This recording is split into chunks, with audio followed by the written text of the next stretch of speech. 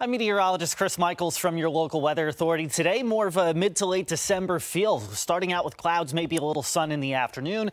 Temperatures in the New River Valley topping out in the low to mid 40s. Areas like the Highlands, Roanoke Valley, Lynchburg, and Southside at about 45 to 50 degrees.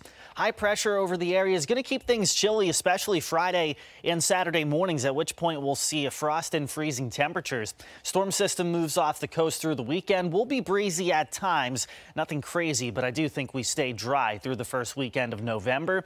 Another area of high pressure takes over control of our weather. That's going to lead to warmer air by the first half of next week.